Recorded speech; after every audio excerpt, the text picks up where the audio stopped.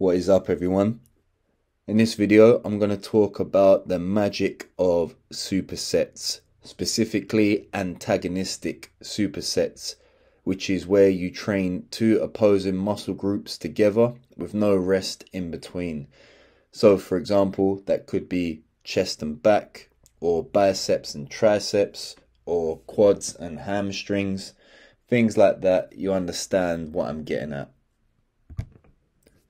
So the main reason I like to do supersets is simply because of the amount of time you save with your training.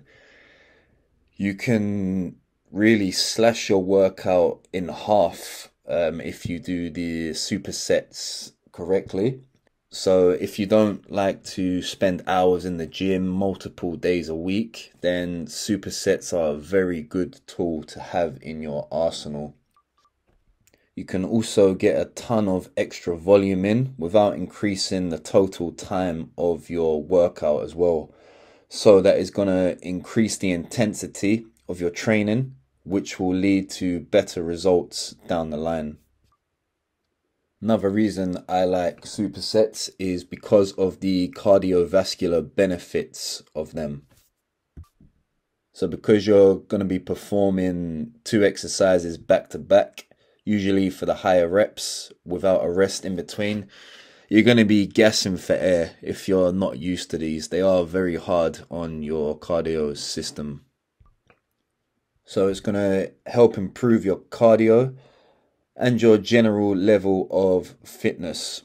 Also, the cardio benefits will translate over to your heavy barbell movements. So if you train yourself up and you get used to doing supersets back to back to a point where cardio isn't really an issue anymore, you'll notice when you go back to your heavy squats, heavy deadlifts, heavy overhead press, when you're resting in between those sets, you're going to be less out of breath and you might be able to take less of a break, therefore decreasing your workout time even more.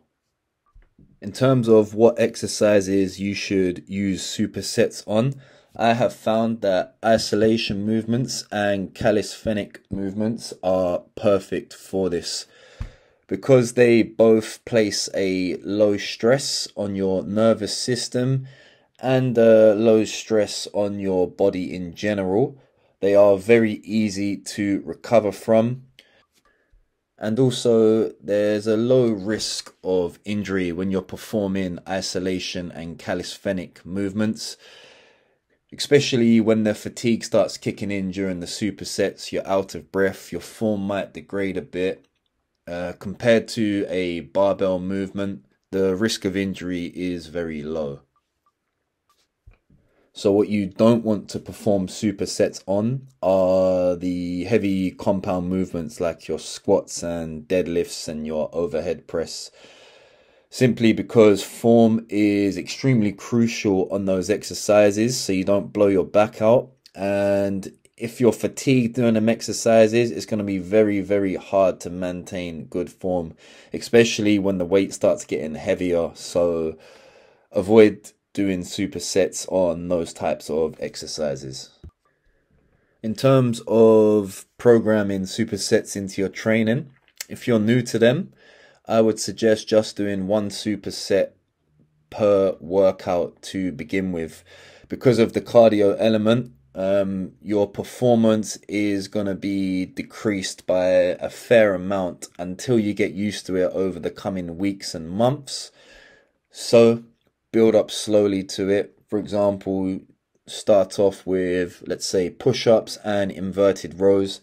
Stick with that for a few weeks until you notice your cardio is improving, you're not out of breath as much. Then you can introduce another superset to your workout if you want to, and then build up from there. So that is everything I have to say about supersets. Give them a go yourself, experiment with them, see if you like them or not, and yeah, that is it. So until next time, peace.